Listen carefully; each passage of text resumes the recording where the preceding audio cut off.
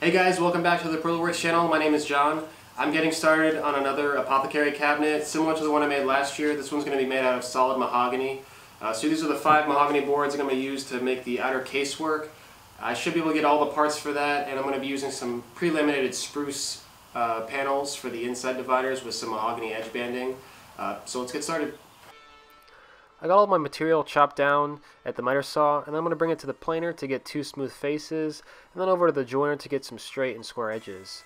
Oftentimes, small joiners are knocked because they can't really handle long material due to the fact that the beds are pretty short. But similar to the fact that somebody with a hand plane can joint an edge, even if it's a number 4 plane, you can still get a nice edge with this small of a joiner. You just have to know where to remove material, and once you get everything relatively straight, you can make one final pass that's ready for a glue up.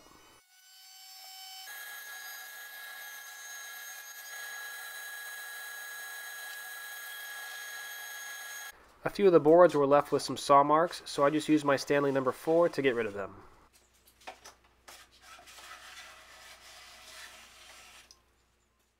I'm using dowels to keep these boards properly aligned for the glue up, and I'm also taking note of where the dowels on the ends of the boards are because I'm going to have to trim these to their final length, and I do not want any of the dowels to be exposed.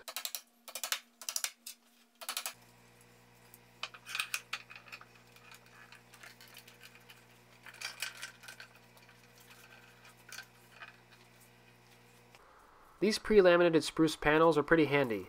They save time, money, and they're also much lighter than their hardwood counterparts.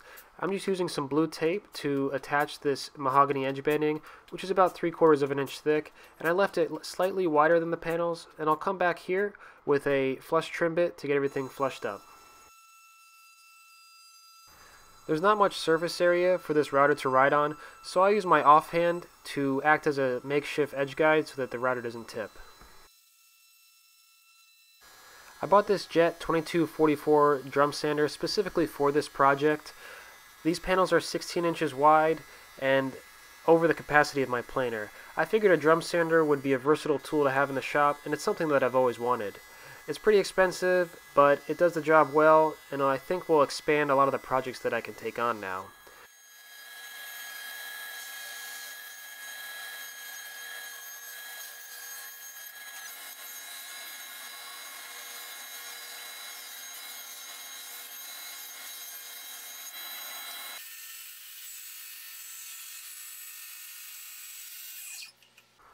Once again, I'm using dowels to get the joinery cut for this.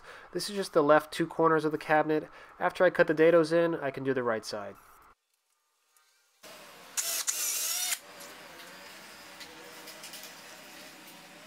Alright, so I got all the material thickness down to about 3/4 of an inch after running it through the drum sander. Now it's time to get started on my dados. If you guys saw my last Apothecary cabinet build, you'll know that I had a couple issues with the dados. Some of them were not aligned properly, so that led to some of the dividers being out of square. So instead of using one jig that I slide from dado to dado, I'm going to build one jig for each panel that'll have all of the dados spaced properly ahead of time. So I'm going to do that right now and build one for each side. I built a total of 2 jigs, one for the short sides and one for the long sides, which includes the dividers. The dividers and long sides can share the same jig, I just have to offset it for the dividers. I used some MDF with some hardwood edge banding to act as my guides for the bearing on the bit, and I also had an offcut from my material to mimic the thickness of my dividers. It was really important to get the first piece nice and square because the rest of them will reference off of those. The top 3 rows will be 3-inch tall drawers, so these spacers here are trimmed to 3 inches wide, which will correspond to the spacing between the dados.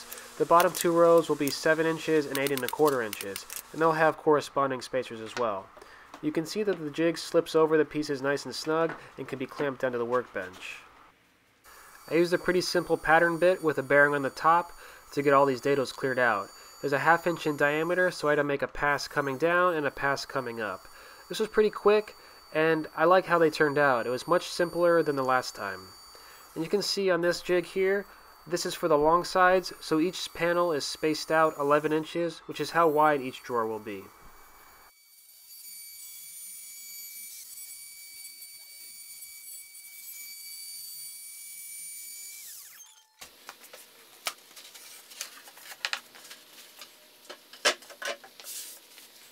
After getting the rest of the dados cut, as well as the rest of the joinery, I can get the main casework glued up. I used Titebond Extend because this was going to be a pretty hectic glue up with all four sides as well as all the dividers having to be glued up at the same time. This went pretty smoothly and didn't take too long, but I was still glad I used this glue. I spent a good amount of time working on dry fits, and I used these little pieces to slide into the dados so that I could clamp against them. I don't have clamps that can go this long of a span, so these little pieces came in handy.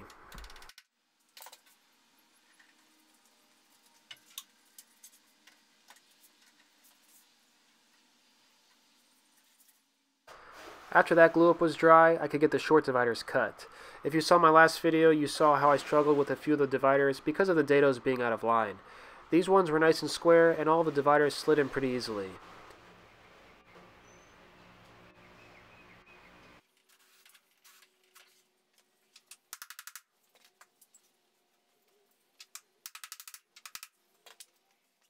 With the casework done, I could shift gears and get started on the drawers. I want to incorporate a grain match across the width of the piece, and for that reason I made sure to label all of these pieces accordingly so I would not mix them up. The top 3 rows will come from the same book match panel that will be about 9 or 10 inches wide, and the 4th and 5th rows will come from their own book match panels that will be 7 inches wide and 8 1/4 inches wide.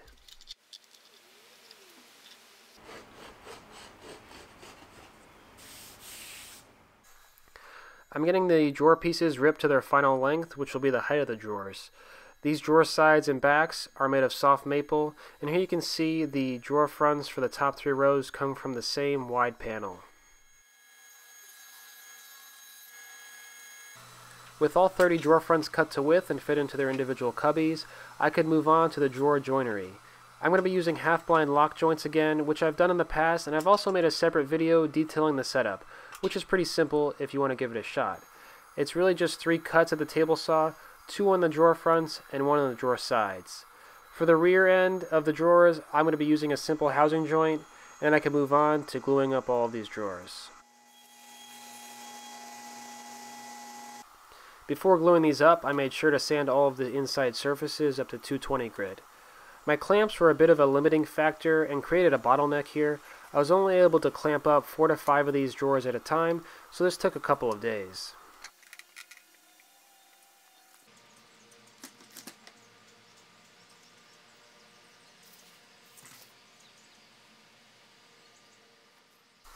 These drawers were just too wide for my vise, so I had to add some stops on either side to make do. I used my Lee Nielsen block plane to get all these drawers to fit nice and snug. In the end, this took a good amount of time and was pretty tedious because I'm not that great with hand planes, but this is the best way to get this job done.